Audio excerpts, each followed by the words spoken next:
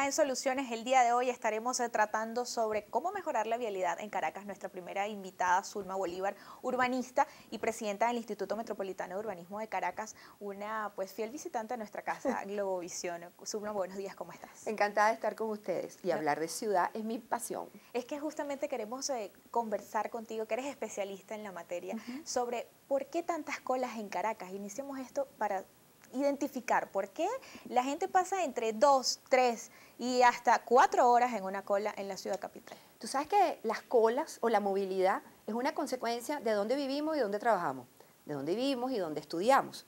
O sea, la movilidad de la ciudad está íntimamente ligada al uso del suelo. Porque si tú vives en el Hatillo y trabajas en Libertador, tienes que atravesar Baruta, Chacao, llegas a Libertador.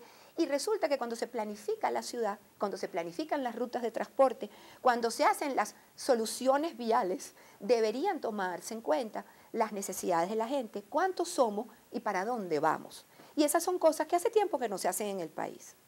Justamente en este momento se han iniciado, o ya desde hace algunos años se han iniciado un plan de soluciones viales para la ciudad de Caracas. El gobierno nacional ha implementado en un principio 17 soluciones viales, ya alcanzan un poco más de 30 soluciones viales, pero quisiéramos conocer desde su perspectiva, ¿estas soluciones realmente han presentado soluciones para el caraqueño? Mira, yo primero quisiera poner entre comillas el tema soluciones, porque tú tienes un programa donde efectivamente consultas con expertos, consultas con la gente y tratas de esbozar una propuesta que mejore el problema. Cuando el ministerio dicta ese programa, eso fue un programa construido por ellos inconsulto con las alcaldías. No hay ningún alcalde del área metropolitana de Caracas, por lo menos de los del estado Miranda, con quien se hayan sentado en una mesa y hayan dicho, bueno, mira, yo pienso poner un puente aquí, ¿te parece? ¿No te parece? ¿Qué dice tu comunidad? ¿O este es el mejor sitio para ponerlo? Eso no pasó. Y ese es el primer error y la primera clave para el fracaso de algo. Tú no puedes planificar autocráticamente. La planificación va de la mano de la participación y de la consulta, con expertos y a quien se supone que le estás resolviendo el problema. Fíjate que estas supuestas soluciones no vienen acompañadas de soluciones de transporte público. Y resulta que cuando tú hablas de moverte, yo me muevo en mi carro si tengo carro privado. Pero ¿qué pasa con las personas que no tienen carro, vehículo privado? Que dependen de la ruta de transporte público, del metro, que dependen de una manera de movilizarse, o que puede ser a pie también, o que puede ser en bicicleta. Bueno, la movilidad tiene que verse así, integralmente. Entonces, si yo quiero hacer una solución para la ciudad, yo tengo que buscar la manera de crear una red de interconexión, de manera de que yo pueda ir desde donde vivo hasta donde trabajo, a donde estudio, de la manera que yo mejor o más rápido llegue, o yo pueda pagar, o que me sea más conveniente. Y la elección tiene que ser del ciudadano. Ninguna de estas soluciones, supuestas soluciones viales, tienen un acompañamiento para el peatón, por ejemplo. ¿Por qué? Y le pregunto esto porque pues, se han hecho encuestas y se han hecho trabajos de prensa sobre las nuevas soluciones viales que ha presentado el gobierno nacional. Y muchas han sido cuestionadas, otras han sido muy alabadas, pero sobre todo los choferes hay unas que han cuestionado porque pues, aseguran que no han estado bien planificados. Ciertamente. Se han planificado, o sea, ¿cuál es la norma que se debe tomar en cuenta para poder instalar un nuevo puente o ampliar una autopista? ¿Cuáles son los parámetros que se deben seguir? Son muchísimas las normas, porque hay normas de ingeniería vial que tienen netamente que ver con el diseño de la vía. Y tú efectivamente tienes que cumplir con distancias para el acceso a las vías rápidas. Por ejemplo, hay una cosa horrible que todo el mundo conoce, que es la supuesta solución que está enfrente del Bicentenario en Plaza Venezuela. Eso no puede llamarse, eso es lo que es una vergüenza, porque ahí lo que hicieron fue romper un pedazo de isla y decir que eso era una incorporación a la autopista. Y encima te incorporas por el canal rápido. Hay otra solución, por ejemplo, la que hicieron a la altura de Santa Mónica, por donde está el Crema Paraíso, que tú te incorporas a la autopista, habiendo acometido además un ecocidio y habiendo puesto las columnas sobre el lecho del río, que eso tiene otro tema que contar y que tampoco fue tomado en cuenta, pero además te incorporas por el canal rápido y lo primero que te consigues enfrente es una bifurcación sin señalización que puede tener muchos desastres, o sea, la consecuencia puede ser terrible. Entonces, efectivamente, cuando tú diseñas, tienes que tomar en cuenta tanto las normas ISO de calidad del concreto, del asfalto, como las normas de distancia, las normas de sección de la vía, pero también tienes que ver cómo esta solución se incorpora a la trama urbana. O sea, la gente que está en Santa Mónica o la que está en Bellomonte, a quienes les pusieron aquellos, o la de las Mercedes, donde se les ocurrió tumbar un puente que es patrimonio de arquitectura por poner unos puentes de hierro terribles que no tienen ninguna estética, porque yo creo que además hay que planificar, pero hay que diseñar con ética y con estética, y eso no está contemplado. Entonces, por eso es que tú dices, bueno, ¿de quién es la culpa? Yo no lo hice, es lo único que te puedo decir, ni la alcaldía metropolitana, ni ninguna de las alcaldías locales ha tenido voz ni voto en eso, y entonces tendrías que preguntarle al ministro de Transporte por qué lo hizo.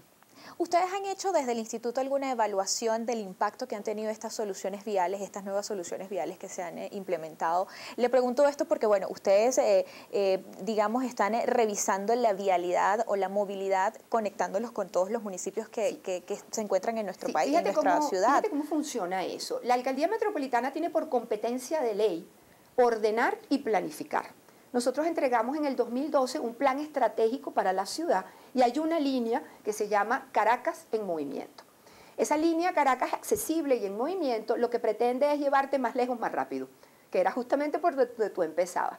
Efectivamente, los indicadores nos califican como una ciudad prácticamente paralizada, porque aquí te tardas 2 horas y media para ir y 2 horas y media para regresar al trabajo. Si tú calculas eso en tiempo productivo de personas, eso quiere decir que tú pierdes más de mes y medio al año en movilidad. Y eso no es productivo para nadie y para ningún país.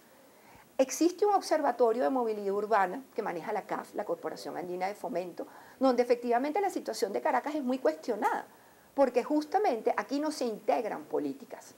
Este plan estratégico que te comento tiene un portafolio de proyectos e indica quién tiene que hacer cada cosa, porque la alcaldía propone y planifica, pero los entes ejecutores son generalmente la administración central. O sea, ¿quién maneja el presupuesto y quién tiene capacidad para la implementación de obras? Es el ministerio, es la administración central.